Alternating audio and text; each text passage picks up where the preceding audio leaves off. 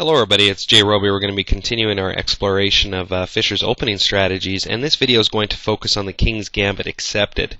It's a match that took place between Fischer and Minic Dragoljub in a tournament in Vinkovci, and I hope I pronounced that right.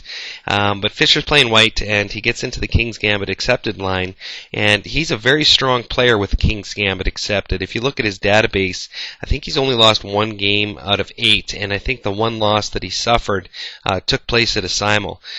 So who knows exactly what happened there or how many people he was playing at the same time. But nonetheless, it wasn't a match that got his full attention. So the King's Gambit Accepted by itself, if we isolate that from just the King's Gambit in general, because the King's Gambit has a lot of variations, and we're going to be getting into those in a future video, but the King's Gambit Accepted line, white scores a 39.1% win, black scores a 42.8% win, and the draw percentage is 18.1. Now, white doesn't have quite as healthy of a win percentage, but what really caught my attention was the draw percentage was quite low compared to other openings. So if you're going to be playing a match where you don't want to draw, if you're in a tournament or you're playing a match where you don't want to draw, the King's Gambit, if you can get it down into those lines, you can definitely have a good opportunity at winning or even losing, but your chances of drawing are quite a bit less. So that's something to keep in mind. Now, when you're looking up Fischer and the King's Gambit Accepted, or even just the general King's Gambit opening, he's known by a lot of grandmasters as being, a very interesting character with the opening. In fact, Kasparov said in one of his books that when people like Fischer or Spassky or Bronstein were essaying the Gambit, they did so in a particularly violent mood. So that just kind of gives you a little bit of a flavor to their attitude towards the opening. So when they were particularly violent, they wanted a really sharp attacking hammer type game. They went into the Gambit lines. So let's get into the match here, and it took place in 1968, and Fischer's playing white. And for those of you who aren't familiar with the Gambit opening moves, they go as follows. White plays King's Pawn out to e4. Black responds e5, and now white offers up the pawn as a gambit. And in this particular position, Minic accepted, so we get into the King's Gambit Accepted line. And from here, Fischer played a move that's very common in his King's Gambit Accepted lines, and that's bishop to c4. Now you will notice that black has the queen bearing down here on a checking line, but that can be blocked by knight to f3. And knight to f3 is actually scores a better win percentage if it's played out before bishop to c4. But nonetheless, Fischer preferred to bring out the bishop first. So the match goes as follows. After the bishop comes out to c4, black plays knight to e7. Now the knight looks a little bit odd in this position, but it serves a very important purpose of building up attack capabilities on d5.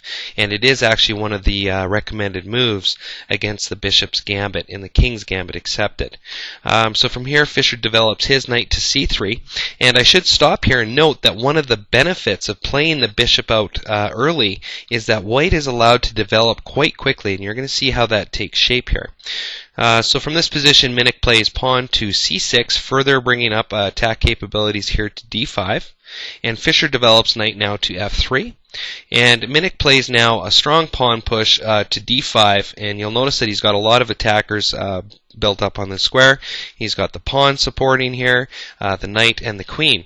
Now, Fischer could capture here with the pawn, but it's really not that great of a move. And let's take a look at why that wouldn't be so great. So if Fischer captures with the pawn, black can come in now with its own pawn, and basically what black is doing is it's taking a c-pawn and creating a new center pawn. And from here, it's really not that great for white to let that happen. So what Fischer does instead is he peels his bishop back to b3, which we'll see in the short future here that this is a very good square for this bishop. So Fischer's saying, you know what, I don't want to go into that line because let's just go back once again and see if we can go even farther down that possibility here. So let's just do some capturing and see how it would end up for white in this position. So if all the material is traded off, black simply comes out a piece ahead. and that's why Fischer didn't want to get into that line. That's if you go all the way down the trading line. But even if Fischer didn't go all the way down the trading line, let's say Fischer just went here, Fischer could pull the bishop back to b3 in this position, but now all of a sudden black has a center pawn here, and it's really not that great for white, because black now is going to be able to have all these pieces start come flying out on the board. So Fischer completely ignores that and pulls his bishop back to b3. Now black captures his pawn and Fischer recaptures with the knight. And if you take a short snapshot of the board in this position, white's a whole lot better than what would have happened if we would have went down some of the other variations. So from this position, black plays knight to d5, which is a nice spot for the knight currently, and Fischer brings his queen to e2. Black brings his bishop out now to e7, stopping any kind of discovered check by moving the knight. Fischer plays his pawn to c4 now, kicking this knight out of this square. So black plays it to c7, and now Fischer moves his pawn up to d4. So you can see that white's central position is improving quite quickly here compared to black's. So from this position, black castles. You'll notice probably that Minic was thinking of bringing the rook out here and trying to capitalize on some kind of position that still had Fischer's queen in front of the king.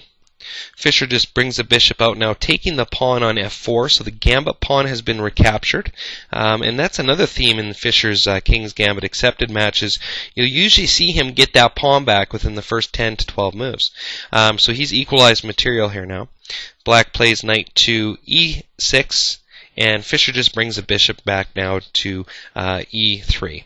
Now let's take a moment and look at the board and how both players fared in the opening. And we'll start with Fischer. One of the first things you'll probably notice is that all of Fischer's minor pieces on the home rank have been developed, and the only pieces that he has left on the back ranks here are the king and the rooks. And you'll also notice that his central position is really good, but more importantly, his pieces can be very fluid. And let's get into why that's the case. And we'll work our way from left to right. So the first piece here that Fischer has is the bishop on b3. And what you'll notice about this bishop is that it has a lot of options available to it. So for example, if this pawn were to ever move, Fischer would have a nice diagonal carving into the castled position. And also the bishop can fluidly come down to c2, giving access along another diagonal to the kingside position. As well, if things shape up on the queen side the way Fischer would like, he could bring the bishop and carve down into the back rank from that diagonal. So it's a very nice bishop there. The other bishop that Fischer has as well is a fluid piece, because it can immediately it's attacking along this diagonal, but more importantly, it's also got future potential of carving down on the queen side or coming down and opening up different access diagonals to different positions. So the basic gist of Fischer's bishops here are that he has so many options available to swing the attack where he wants it, that they're just very beautifully placed. And in fact, Fischer was a big fan of the bishops, and he liked to kind of coordinate things to make them as useful as possible. And I think you can see here from this position that he's achieved that right off the bat. And he's also got his knights here that are impacting a lot of squares in the center of the board. So for example, the knight on e4 here is grabbing a lot of squares in the area into the center of the board, and also near his home rank position. And his other knight on f3 is also grabbing a lot of squares, some of which sharing with the other knight, which is always nice to have more than one attacker on a square. So I've used green here to illustrate Fischer's position and options, and we haven't even got into the queen or the castle position yet. But I think you can see that his center control and center options here are just beautiful. Now let's talk about his queen and his castle position. Fischer hasn't castled yet. So if Fischer wants at some point to swing the attack onto the king side, he could castle queen side and immediately have another attacker going down on the d file. Alternatively, if he wants to swing the attack towards ripping into the castle position here, he still has the option of castling king side and opening up access immediately for the rook along the f file. So his decision not to castle too early here is very, very very impressive because, wherever he decides to attack, in one move he could bring a rook to bear on a key file and contribute to that attack immediately. So that's very important here when you're looking at Fischer's position. Now let's take a quick moment to look at his opponent's position, which I think you'll agree with me is very inferior towards Fischer's. We have 3 pieces undeveloped here on the home rank, and while he does have a bishop here that's carving down on a couple diagonals and a knight, really that's all he has, and in this position Fischer secured the win relatively quickly. So I enjoyed going over the match. Hope you enjoyed the video, and take care, and we'll see you next time.